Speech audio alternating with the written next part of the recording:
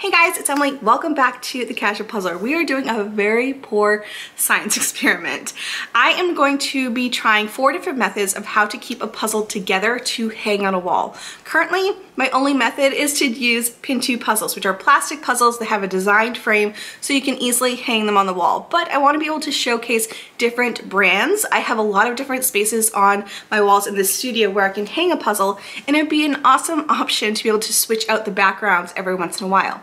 So today I'm trying 4 different pretty common methods to keep a puzzle together. We have painter's tape. This one is the Scotch Blue painter's tape. I have the 1.5 inch. It's recommended to use a 2 inch and to also use an acid-free painter's tape. I'm not doing that today. I actually had cases of this at our house because the previous owners were contractors, so they left behind a ton of painter's tape. So I'm just using what I have, but again, acid-free is supposed to be less damaging to your puzzle and more of a long-term solution. But we're just using what we got. I got some painter's tape. Next off, we have puzzle glue. This is kind of pricey for what it is. It's $14. You can use it up to 3,000 pieces. I feel like it's pretty accurate based on what I've used so far. So definitely the most expensive option in this haul. And there's also different variations of glue. So please let me know your favorites because I have some big thoughts on this and I'll let you guys know my opinion at the end. But definitely the most expensive, and we will be trying this out today. Next, we have the Puzzle Savers by Buffalo Games. They have again a ton of different brands. I just chose this one because they're easy to get on Amazon. I got a 4-pack. It was around $18. And then finally, I wanted to do like a hack option. So I used contact paper. This is the most inexpensive one I could find on Amazon. It's $3.99 and it has this fun wood grain pattern on it. And maybe I could have gotten a more expensive one that had a better adhesion, but we are just trying this one out today. Now we're going to go back in time in me trying all 4 of these methods. I did not do the best at doing a scientific experiment because I do not have the same control. 3 of the puzzles are the same brand. There's one that's not, but it is what it is. You can see the learning curve, and then we can see what it looks like hanging on a wall. I believe I have all the pieces here to tape my puzzles according to the Karen Puzzles video. The items that we needed were pieces of foam board. I ended up just cutting one into 2s because this one was starting to show a lot of wear, so I don't use it for videos, but I think for this it'd be great, and I like having the smaller ones because I feel like giant pieces of foam board can be kind of tricky to maneuver. I have some scissors, several cases of tape. She also mentioned to have some Goopy Gone for the scissors because some of the tape adhesive could end up there and can get all goopy, but I'm just going to be using this tape. It actually looks a little bit smaller surface-wise than what she had. I think she said she used 2 inch, and this is a little bit smaller. This is 1.4 inch, so I'm going to do more rows than I needed to, but that's all right. I have plenty of tape. There's like 20 or so rolls in here. So we're gonna get started. She said the first thing you need to do is to measure out the pieces to know where I need to divide the sections. So I'm going to do that and cut this all out. I'm gonna speed you up so that way it doesn't take forever in the video.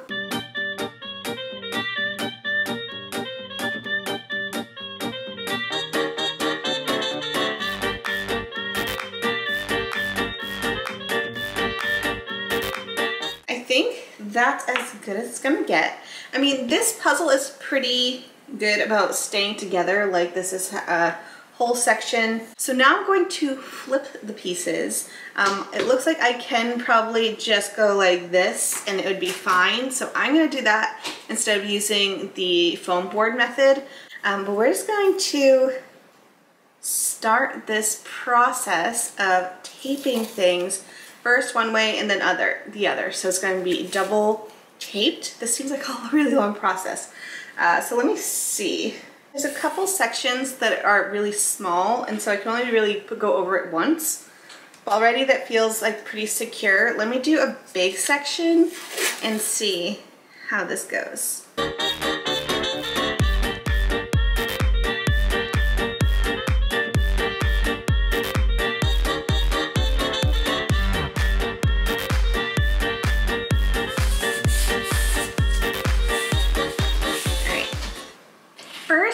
section is done. And this took a pretty good amount of time, but it is definitely really sturdy to have it all together. One thing I did notice that it was easier for me to just measure out the tape, which you probably saw at the end, than like trying to lay it down with the roll. So I just measured it out and then sliced it and then put it down, because that way I was able to get a straighter edge. Because I mean, I know no one's going to be looking at it on this side, but I don't know, something about making it like a nice clean edge. So it looks a little wonky on some parts, but it works perfectly well. So I'm gonna move that one aside and continue on.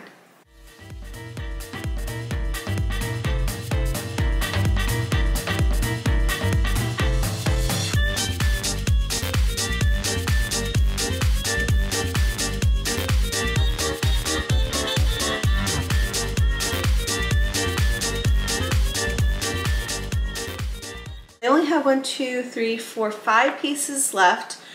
4 of them are the big ones though. I've only done 2 of the big ones so far because it is time consuming. But I will see you back here in a little bit so I can give you my final thoughts.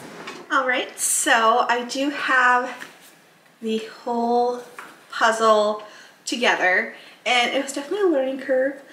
For me, things I took away, get the bigger tape, because I had one thing of big tape here from just house projects, and so much faster than using the smaller ones. Also, I do think it's easier for me to measure and then cut versus just like laying down and then cutting when it's still on the roll. I hope that makes sense, but it was easier to make it go straight, because it did in a couple spots, especially on this one. Like I didn't go completely in line, and you can see that there's like a couple that are a little bit too long, but I can't pick it up because it does take some cardboard with it. So me measuring and cutting was easier. It was definitely tricky to get it in a straight line a little bit. So I do enjoy this, but I do think it would be so time consuming if I had an even larger puzzle. But I think it's like completely sturdy quite a bit. Like I can be pretty rough with it, and I don't see it coming apart anytime soon, but we'll see, time will tell. I do think it is very effective. I don't know if I do it for every single puzzle, but I do like that I can now just store it inside the box.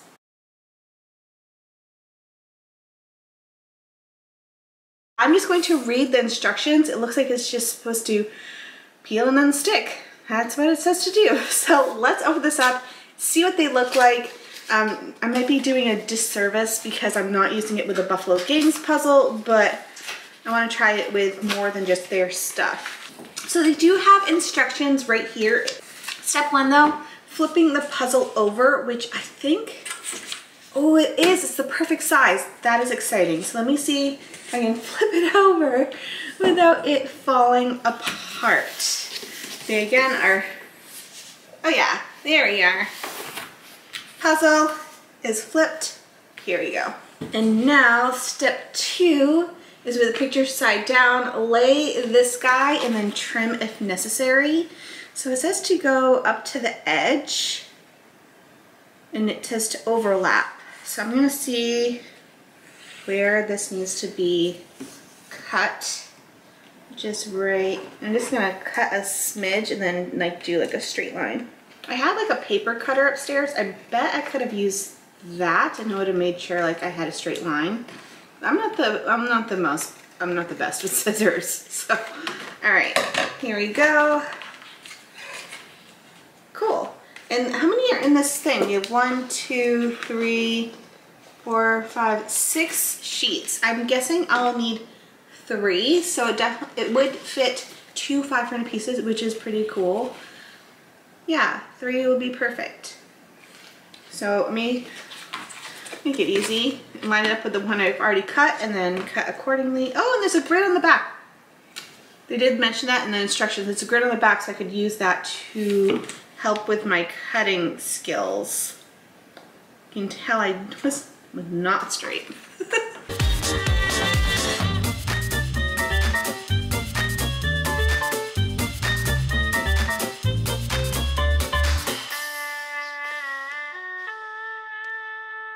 So now it says peel off the back adhesive and apply the sheet to the puzzle back. Do not apply sheets to the picture side, clearly.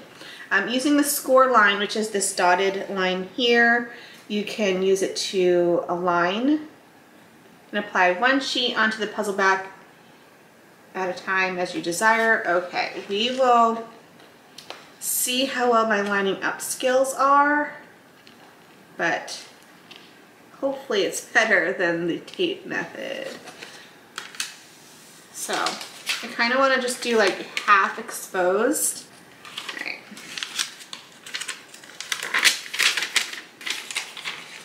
So I'm going to line it up to the very edge.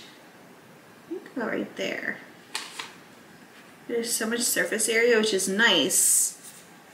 And then I just go over it. Ooh, this is way easy. At least for now. We'll see. Okay, so one side is on. There's another half that still has the paper on it. Oh, okay. Probably should have taken off at least this part. Okay. Ooh, that fit perfectly. Go me. I'm just like trying to make it super secure. All right, one done. Let's go to the second one. There we go.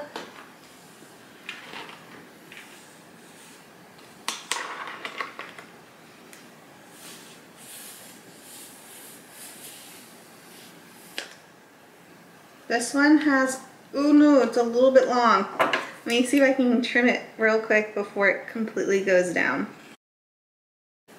This one's lapping a little bit more than the ½ inch that it says on the instructions, but I don't think it's going to hurt it at all. All right, using my rolling pin, I'm just going to just kind of roll over it.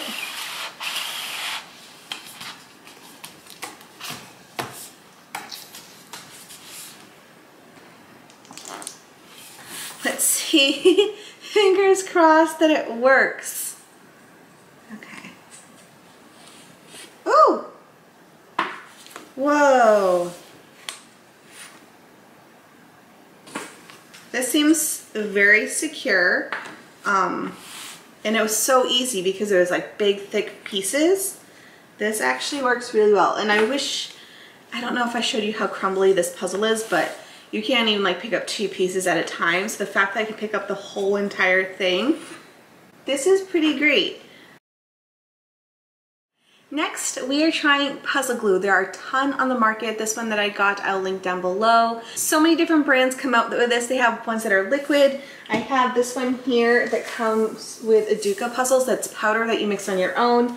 I do want to do like a whole separate video on puzzle glue specifically, so let me know if you're interested in that. For some reason, this one here is the method that I'm like most worried about, because the other one, you can't really mess up the front at all. This one can mess up what it looks like at the end. So wish me luck. I'm going to read the instructions. A few things on this one. It says it's non-stick hands, bright and clear, quick drying, and safe and non-toxic. This one is made in China. It says first step is to place the puzzle on a horizontal desk, which I have. Second is to apply the glue evenly to the front of the puzzle and then let it stand for 1 hour. So we're going to try this out and see how it goes. There is this little seal here. This doesn't really smell too much, but I'm just going to, let's see, put it down and is it, oh, it is coming out. Oh, I couldn't even tell.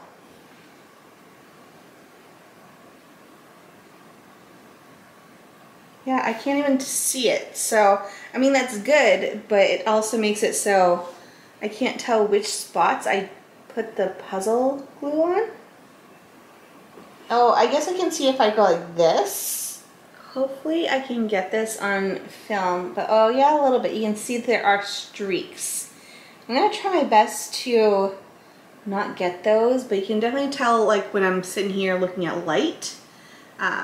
So I wanted to show you that. But I'm going to continue this method and see how it goes.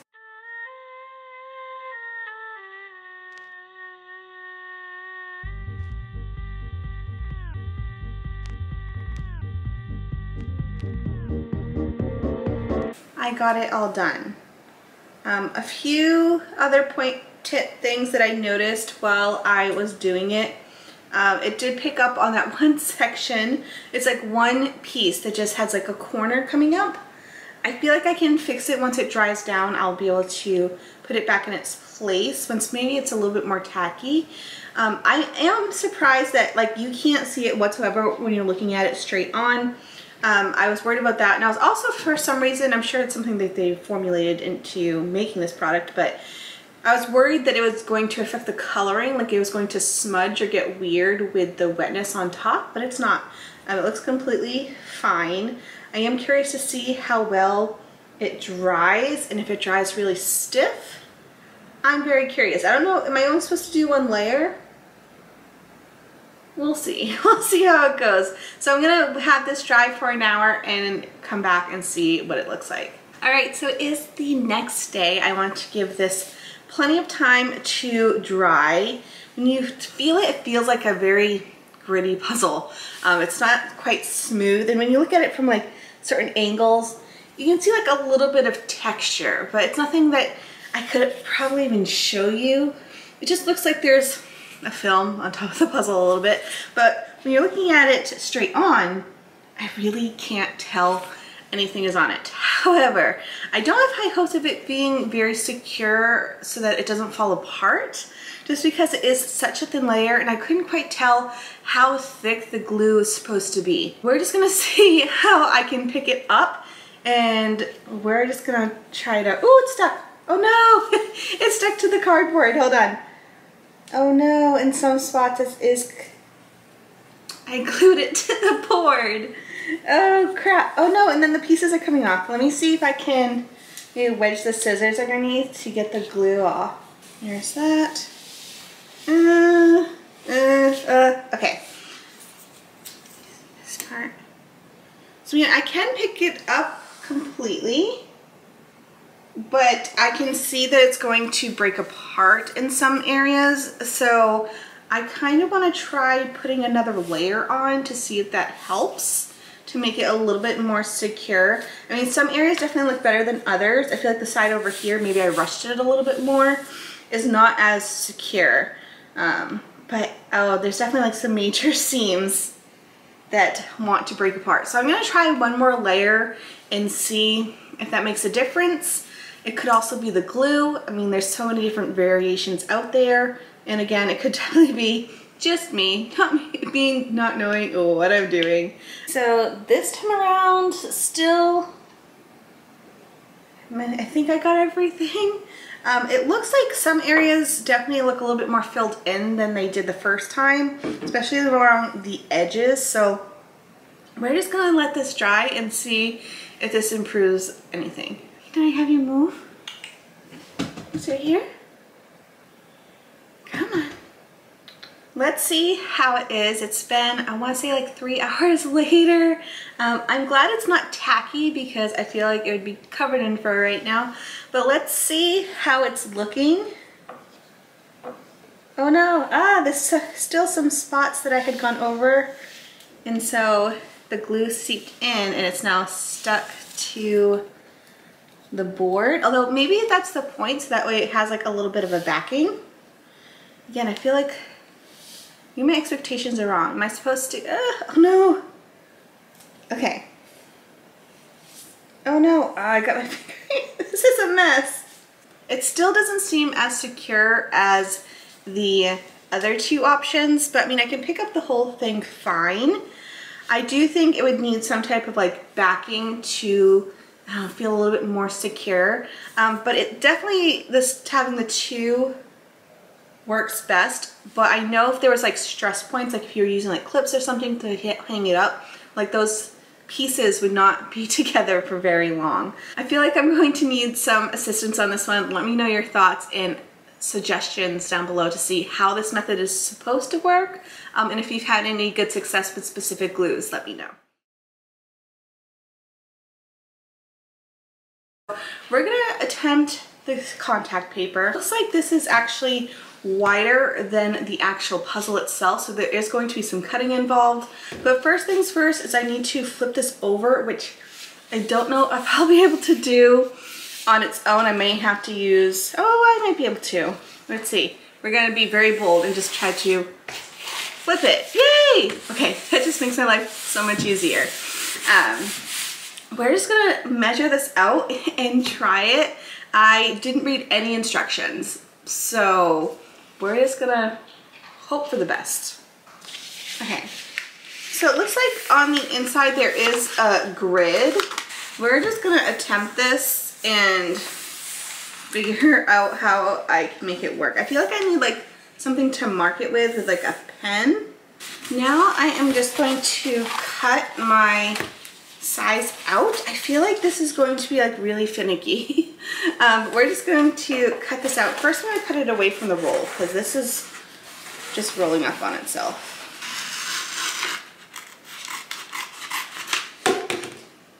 Okay, is it straight? Not at all. I'm just gonna go back over to see if it's at least straight enough, because I feel like right now I'm just like trimming. It's like when you're getting like a really bad haircut and then just like looking at you and then like cutting off one side and then trying to match it on the other side. That actually happened to me once when I was getting a haircut and it turned out way shorter than I was expecting. So I'm expecting the same result right now. Okay, this will work. It's a little bit on the too short side, but like just enough that it won't stick to anything. Like it's still gonna have good coverage on the puzzle.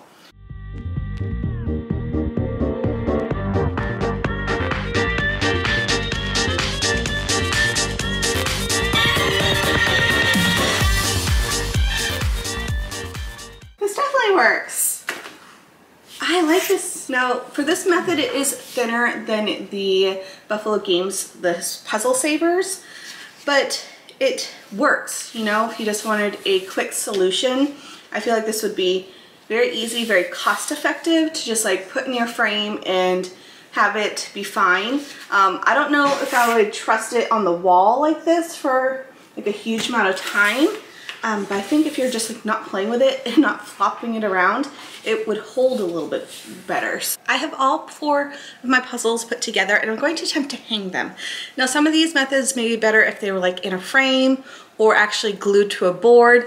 I'm just using command strips because I don't want this to be like a huge ordeal each time I want to do this. So I'm going to use command strips. I also saw that you could get little hooks that are like similar but has like a hook on it so you can hang them on the wall. You can do it that way.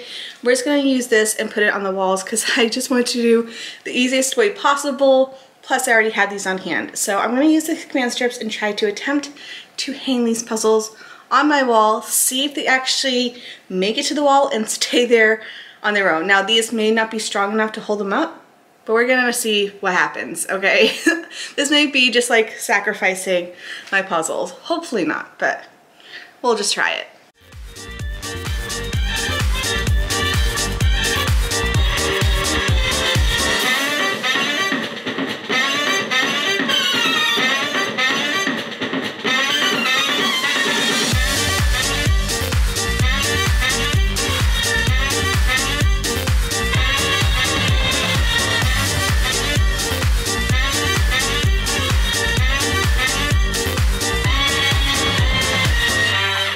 Back and they have been tested and put together.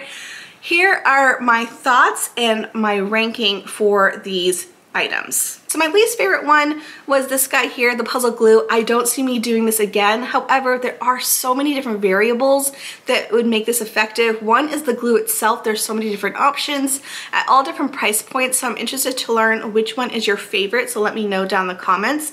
But for me, I had a hard time seeing it when I was applying, so I didn't know how much I was putting together. As far as instructions, they really didn't give me any to go by besides just like swiping this on the puzzle. I did read later that maybe you should use like a credit card to make it even, but I couldn't quite see where I put it, where I didn't put it. The texture of the puzzle just feels like it has like a little grit to it now, but it did not stay together well. So once I hung it on the wall, there was a lot of stress points and it actually broke apart. So don't think this is my method of choice. Again, lots of different variables of user error, but also maybe the glue error. So please give me some help with this one. In third place, I am putting the contact paper. Even though it was really quick because of the amount of surface you can have, I don't think this is a good long-term solution because once it was on the cardboard, you could see that it wasn't quite sticking to the puzzle very well. However, again, there's lots of different variables, as in maybe I shouldn't have gotten the cheapest contact paper, but I wanted to have an affordable option. And so, I mean, it will work at a pinch. And so I think it would work if you had it in a frame or if it had some type of option in the back of it to give it a little bit more support. I think it would work and keep the pieces together, but I don't know if this is my preferred method. Again, lots of different variables. Please let me know the contact paper you like. And the second place I have is the painter's tape. It is, I feel like, the most secure one. Like, they all seem really sturdy. I could probably like be really rough with it. But for me, one, time consuming. There was a little bit of a learning curve. I'm just not the best at like keeping things, I guess, in a straight line. So it was very time consuming. It got my scissors all gunky. I'm definitely going to need to use some type of glue gun. I liked it. It definitely is the most secure. I feel the best about putting it on a wall and leaving it there for an extended period of time. And with the other options, I probably could have divided it into sections to keep it in the boxes too. But I liked how easy it was to do it with this and know that the puzzle was still in pretty good condition. I was expecting this to be the most cost-effective option, and it really isn't. I was looking on Amazon. If I didn't have cases of painter's tape in my house, it's about $6 a roll, and I would probably go through one roll for a 1,000-piece puzzle. I was pretty close to finishing up the roll. I did use some of the 2-inch that I had, so I think it would be like a whole roll for 1,000 pieces. So about $6 a puzzle. Not the most inexpensive option, but still relatively affordable if you're trying to just get some wall art on your walls. And then my favorite method is actually the puzzle savers. I understand why so many of you have purchased it through my Amazon links because it was really effective, really easy, and it still felt really secure. I felt like there was like a little bit of a sturdiness to it. Like when picking up the puzzles, I could be pretty rough with it. It definitely felt like it could hold its own. And I do like that I was able to get 2 uses if I was to use 500-piece puzzles. Now, I'm not going to have a big space for 1,000-piece puzzles all the time, so being able to switch out the 500 pieces just to change out the background is probably the most cost-effective option, especially if you can get the 4-pack for $18. So I do think this could work also if I wanted to keep puzzles in sections and just do like one section at a time to put back in the boxes. I can see it working that way too. Again, a few different other brands to try out, but I really like this one a lot, and I will definitely use these again. So those are all the methods that I tried to put puzzles on the wall. Let me know if you like this style of video. I definitely want to try out different puzzle glues. So again, leave me your recommendations down below. Please let me know what I did wrong in this video. It was a lot of learning and a lot of experimenting, and I felt like I did a lot of things wrong, but I had fun doing this, and I like that I have some options to put in the wall. And yeah, I hope you enjoyed this video. Thank you so much for tuning in, and I'll see you guys in the next one. Bye.